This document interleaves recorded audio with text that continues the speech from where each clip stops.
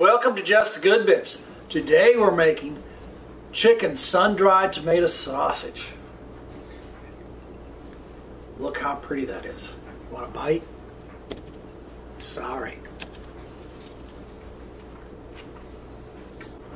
Definitely full flavored. It's not spicy.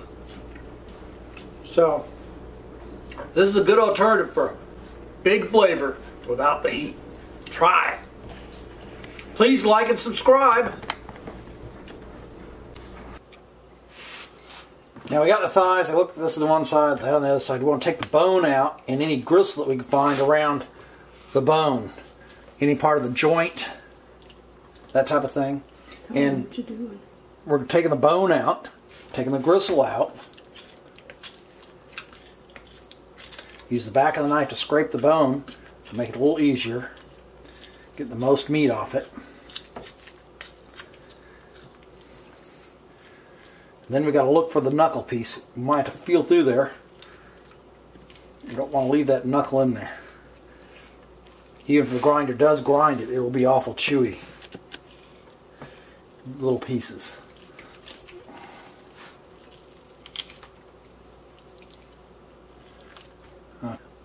We got most of the joint still here. There might be a little piece left, so we're going to go feel for it. And we're going to save these bones for stock, so they don't have to be totally meatless.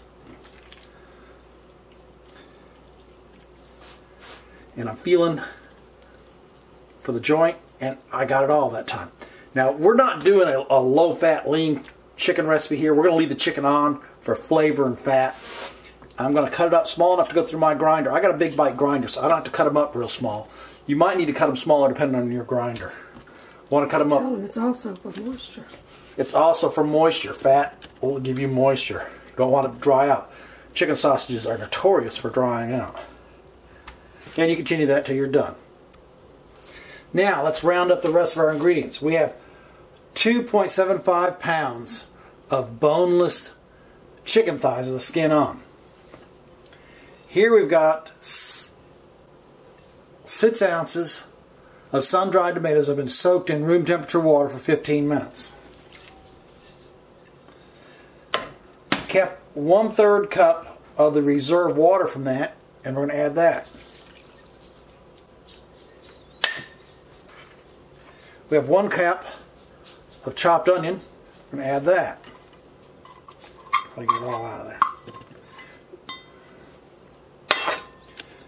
We got 3 cloves of minced garlic.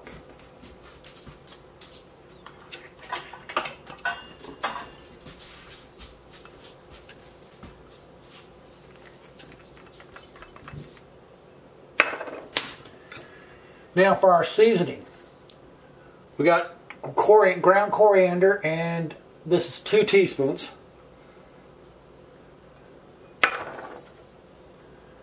Next we got 3 teaspoons or 1 tablespoon of ground anise.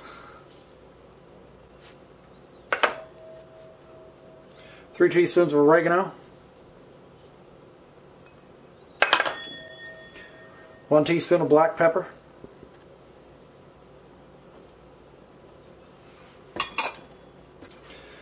Here I've got 1½ teaspoons of kosher salt and 1½ teaspoons of canning salt.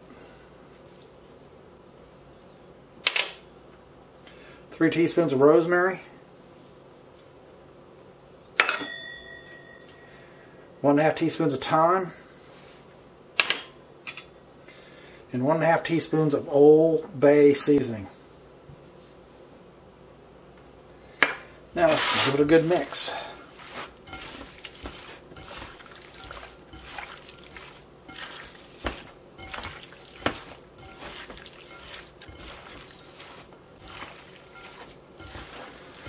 We're trying to get everything evenly distributed.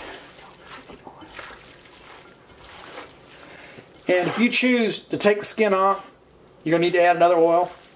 Olive oil, a lot of people use if you want to make it lean, better fat. If you're looking for a healthier fat. We're doing keto, so this is just fine for us. There, I got it mixed.